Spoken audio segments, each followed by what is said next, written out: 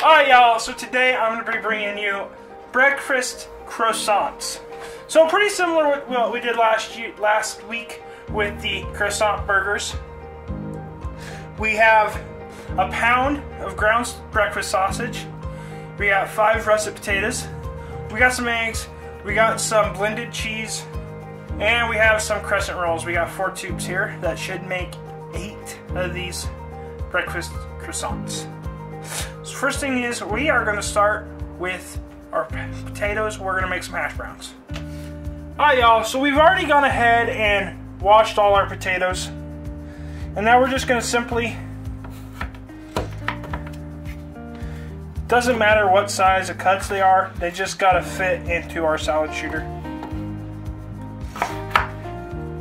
If you're making hash browns by hand, or even if you got pre-made hash browns, yeah, you can do it how you have to do it.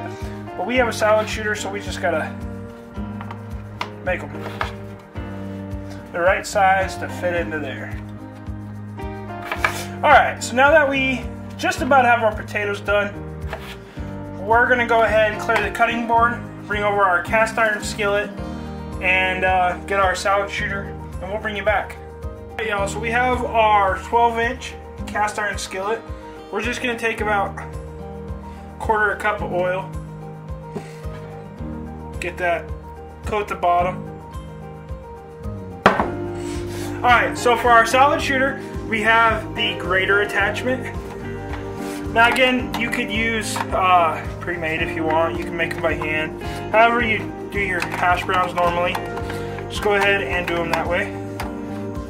But for this, we just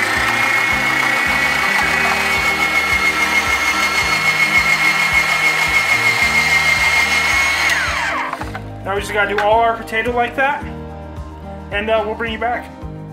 Alright y'all, so we have our potatoes shredded. Now we're just gonna go ahead and move that over to our stove top. Put this on a medium to medium-high heat. We'll stir this occasionally so the bottoms don't burn, because it is cast iron, and that's gonna get our bottoms really crisp. We just don't want to get them too crisp. And then while that's cooking, we're gonna start on our sausage. Alright y'all, so we have our sausage over on another burner. We have our hash browns cooking back there.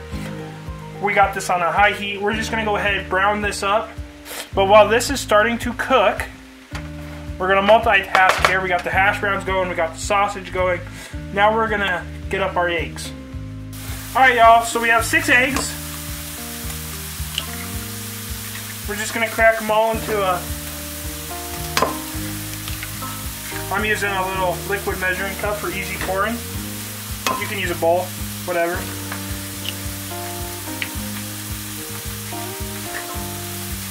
We're going to crack all 6 eggs up, and then we're just going to whisk them up, make them scrambled style.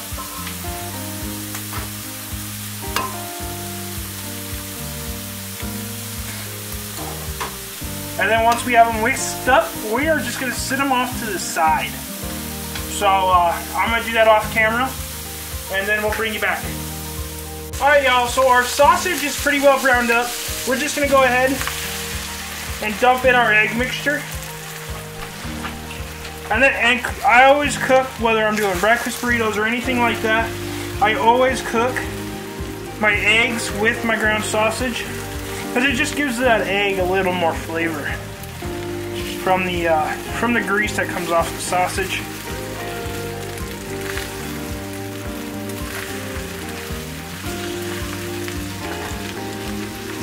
And then once these are cooked, the scrambled eggs are done, we're just going to remove this off to the heat and put it on the side and wait till our hash browns are done cooking.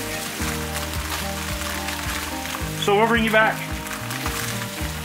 Alright y'all, we have our hash browns crispified. Now all we got to do is start assemblage of our breakfast croissants. So let's go back over to the counter.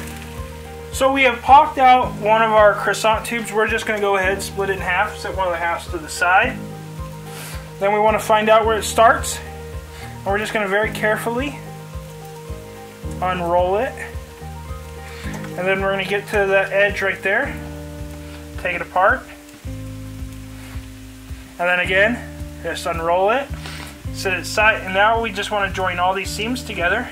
So the two seams on the triangles make it all one rectangle.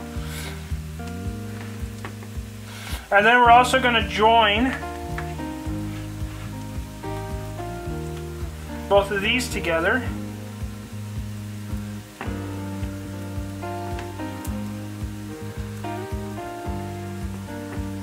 Like so. Get all those edges joined together. We're just going to go ahead, take a little dab of our hash browns. Make a, not the biggest base of hash brown. And then we're just going to take some of our sausage and egg mixture. Alright, so now that we have our egg mixture on there, we got one last step. And that is just to sprinkle on a light amount of cheese. Once we get our cheese all sprinkled on, all we're going to go ahead and do is wrap this up like a Christmas gift.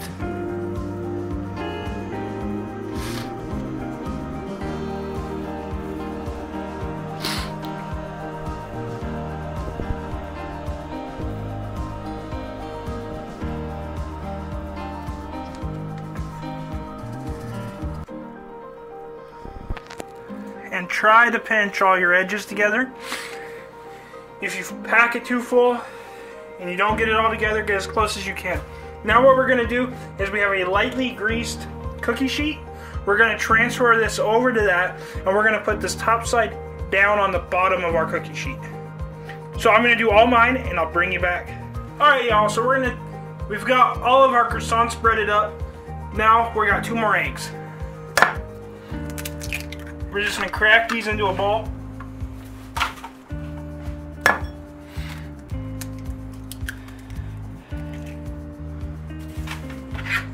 Take a fork, whisk these up real quick.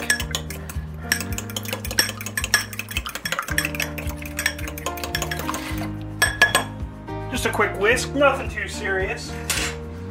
Set this over to the side. Bring our croissants back into play. Now, I did overfill a few of mine so the seams didn't stick together the best. Now, the reason we put the top side up when we prepare on the bottom is because we want the bulk of our seams on the bottom. And if you have the same amount of seams, put the best looking seams on the top. That's whether you're doing, it doesn't matter what you're doing with bread or pastries when you're filling them like this. Always put your best seams up top, or if you have one side with no seams, put that up top.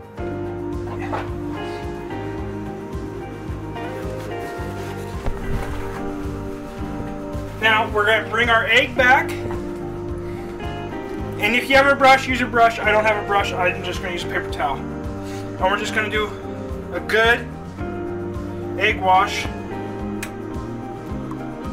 on top of all of our croissants.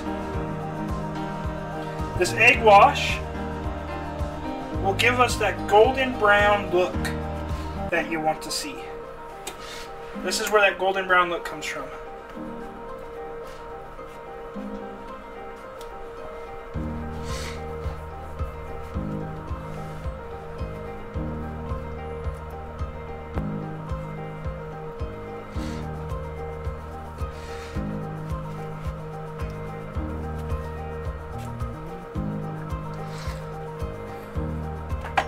So we're about to our last one, and we've gone ahead and preheated our oven to 350 degrees. And we're going to cook these for, 20 to 30 minutes or until golden brown, because all the internals except the cheese are already cooked. So we're just going to cook this 25-30 minutes at 350 in the oven until they are golden brown. At that point, we'll bring you back. Alright y'all, ours did 25 minutes. They're all nice and golden brown, and we had some cheese leakage on some places, some seams come open, but that's alright because it's going to taste the same, which is just amazing. But anyways, we're going to go ahead, plate these up But first, I would like to thank you for watching. If you like this video, go ahead, hit that subscribe button, or, you know, click the profile picture on your screen right now. That is the subscribe button. Also, if you want to see our last video, go ahead, click that box right over here. So, until next time, keep on cooking on.